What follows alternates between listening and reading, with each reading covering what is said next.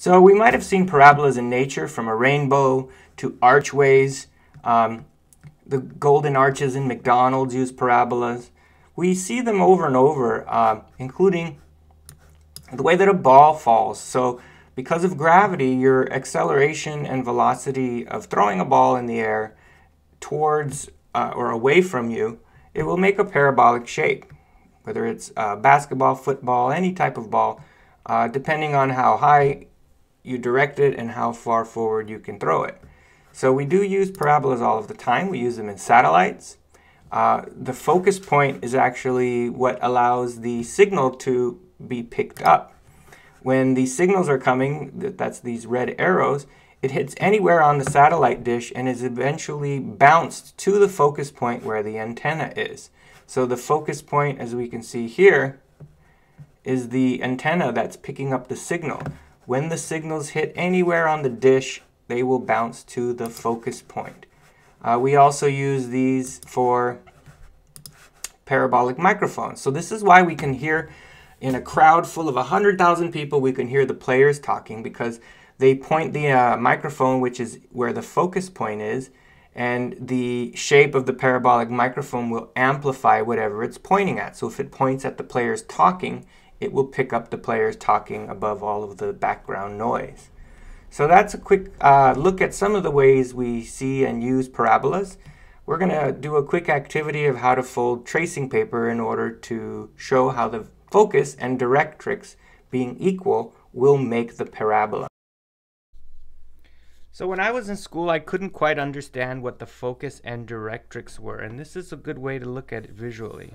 So when you have a parabola, you will have a focus point, and the same distance to the vertex is what we call the directrix line. So this line and this line are going to be the same amount, and that holds true for anywhere on the parabola. So if I take this spot, the length of this line that's perpendicular to the directrix is always the same as the line to the focus point. And we're going to see how when the directrix line and the focus point are equal, it actually will form a parabola. Now these are not equal because I just made this one up. So here's what we're going to use. We're going to use tracing paper. We start by folding your tracing paper in half, really just to find the middle. That's the only reason I do that, because I want it centered. I will draw a focus point, and underneath that focus point I will draw a directrix line. And you know, the closer you make it, seems like it becomes a more narrow parabola. The further away, the more wide open. So when I'm done, I'm going to use my ruler, and if I was using a centimeter ruler, I would do every half centimeter. I have an inch ruler, so I'm going to mark every every quarter of an inch.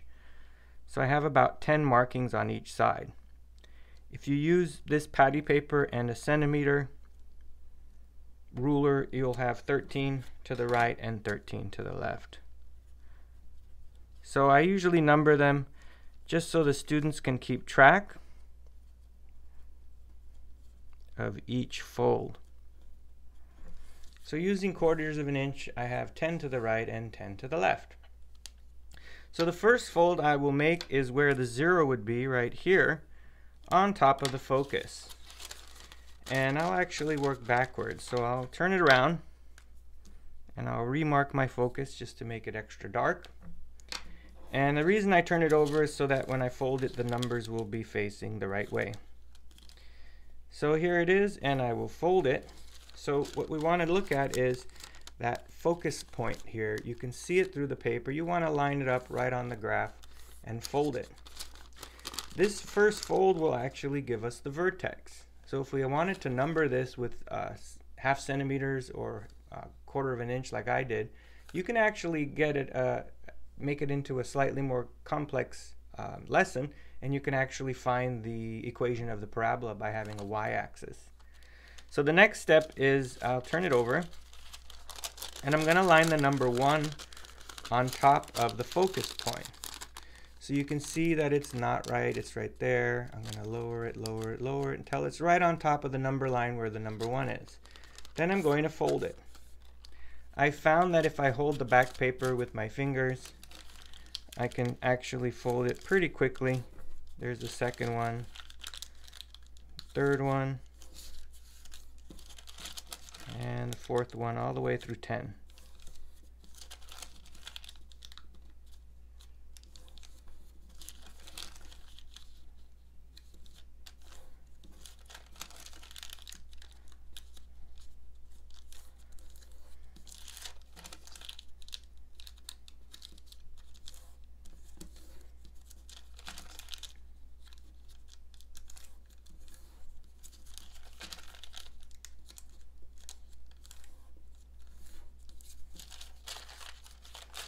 So when I turn the paper around, I actually have the parabola. You could start to see it, and you could see the folds, which are actual tangent lines, or the rate of change at that point, if you wanted to talk about the derivative and calculus.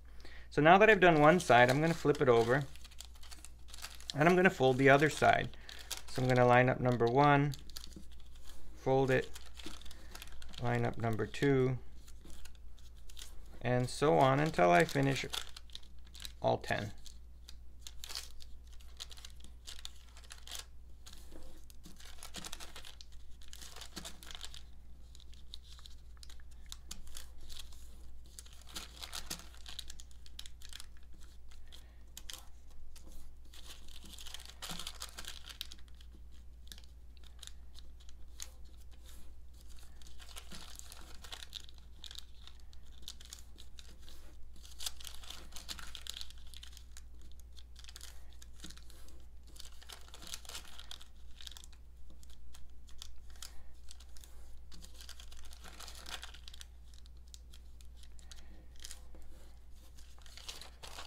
So now that I'm finished, I can beautifully see the parabola formed.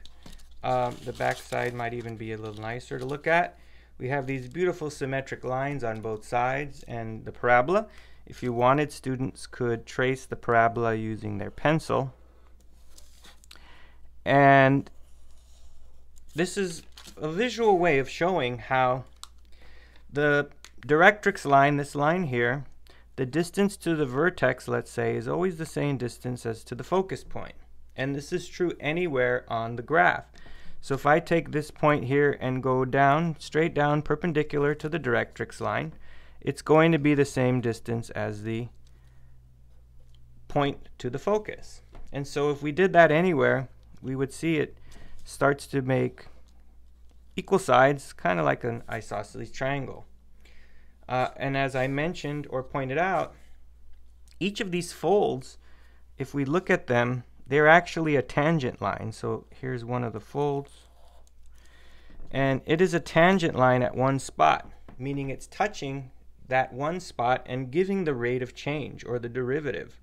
So you could get into that if you wanted to. Like I said, you could use ½ centimeters to label a y-axis and actually come up with the equation of a line. But this is a great way to see how the directrix to the parabola is always equal distance from the parabola point to the focus. And by folding the paper, we have equal distances, and we keep folding and folding, and it creates the parabola.